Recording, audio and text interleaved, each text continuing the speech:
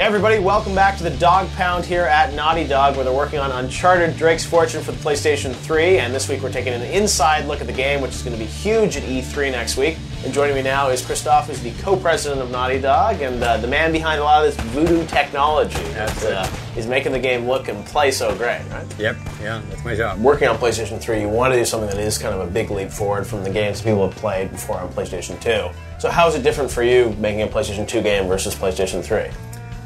The biggest difference is the fact that I think the artists have the ability to express themselves more than ever. I mean, it's the first time that you can do so much per pixel on the screen, and it's crazy how much things you can compute per pixel on the screen. So they wanted to do like a lot of things, and so that's the biggest difference, trying to push it even more than we thought it would be possible. You feel this is the perfect system for this game? I mean, absolutely. I mean, we are leveraging every bit of technology that's in the PlayStation 3 from the Blu-ray drive. I mean, our game just would not fit on a single DVD. I mean, we'd have to be on multiple DVDs, which is just not the way you want to play games anymore. I remember the Apple II, you're switching the disc all the time, and you don't want to do that anymore. We have the cell, so we have a lot of...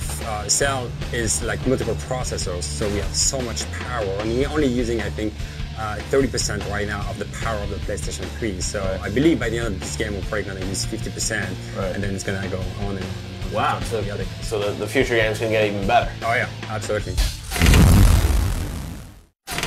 You know, it's a good year for black goo. First, Spider-Man got attacked by it, and now it's Mafia hitman Jackie Estacato's turn.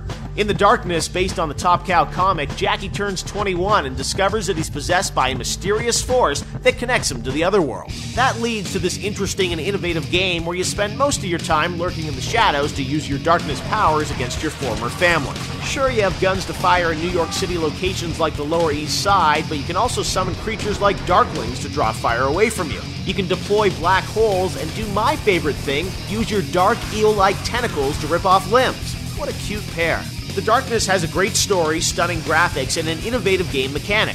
The multiplayer feels tacked on and the environments could be more interactive, but the game still slithers to a GameHead score of 8.5 out of 10. Now, when you're playing this game, you know, it's third person. I love there's a lot of kind of cover, very similar, you know, sort of Gears of War style vibe, which I really like. And I mean, it's about gunplay, it's about hand combat. I mean, is that really what you're focusing on, sort of, you know, raw, visceral combat? Yeah, we built up 3 pillars of gameplay. We've got the Jak and Daxter kind of traversal and platforming elements, and then we've got the gunplay, which you know, uses the cover system from Gears of War or Kill Switch, and then we've got the hand-to-hand combat, because we were looking at what these pulp action adventure stories contained. You know, you look back at the Indiana Jones and the Mummies, and we really were trying to leverage what defined the genre, and we found that, you know, these huge stunts as you're running around, the gunplay and the brawling were really the 3 key pillars. We saw the world-exclusive first footage tonight on GameHead, but the August issue of Official Xbox Magazine has the announcement and first preview of Robert Ludlum's The Bourne Conspiracy. PlayStation Magazine joins the demonic family with the darkness. PC Gamer has an intergalactic exclusive preview of StarCraft 2, and Electronic Gaming Monthly has a first look at both new next-gen Soul Calibur games. Next on GameHead, we go sniffing around Naughty Dog for a new Jak and Daxter game. GameHead screens a new trailer for Grand Theft Auto 4, and finally we have a world-exclusive sneak preview at the E3 trailer for Call of Duty 4 Modern Warfare. And now it's time for your YouView Question of the Week. The original Crash Bandicoot game debuted in August of 1995, and Crash soon became the face of PlayStation. Which is your favorite Crash game? Crash 1, Crash Bandicoot 2, Cortex Strikes Back, Crash Bandicoot Warped, or Crash Team Racing? Be sure to place your vote at gamehead.spiketv.com.